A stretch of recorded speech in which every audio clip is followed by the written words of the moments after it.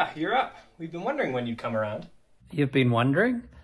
Do you know me? Because I'm feeling a bit groggy, and I'm not really sure where I am or how I got here. Well, my friend, welcome to Jacob's Inn. We're always open. I'm Jacob. I'm Micah. Jacob's Inn, huh? Never heard of it. And in what city might you be located? Just outside of Jerusalem, right off of the Jericho Road. Jerusalem? Jericho? Wait a minute. Now I'm starting to remember. I was traveling from Jericho to Jerusalem when... You were attacked by robbers and left for dead. That's right. How did you know? That's what he told me. That's what... Who told you? The man who brought you in 3 days ago. Who was he? I don't know. I was hoping you could tell me. He didn't leave a name? No, he just left you, and instructions to look after you until you were well.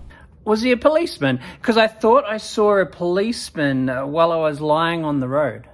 No, he wasn't a policeman. They don't really go on the Jericho Road after dark. I think even they're afraid of robbers. Could he have been a paramedic or a doctor of some sort? No, if he were a doctor, he would have taken you to the hospital, not to my inn. This really doesn't make sense.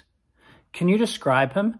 Maybe if you identify his tribe, I can locate his family or something.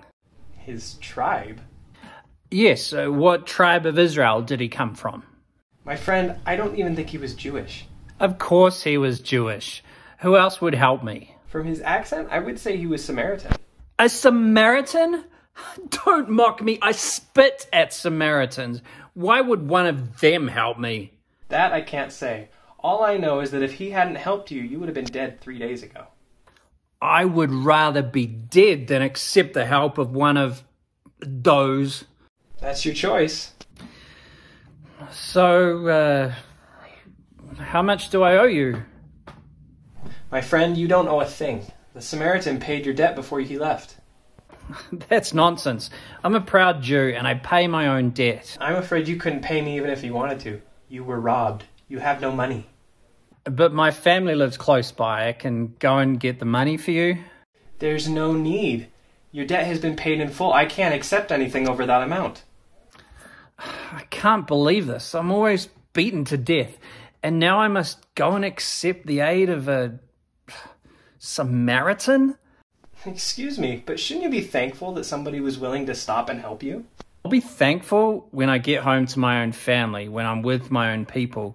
Well, if my bill is paid, I'll be on my way. You owe me nothing. I wish you safe travels. Shalom. Shalom.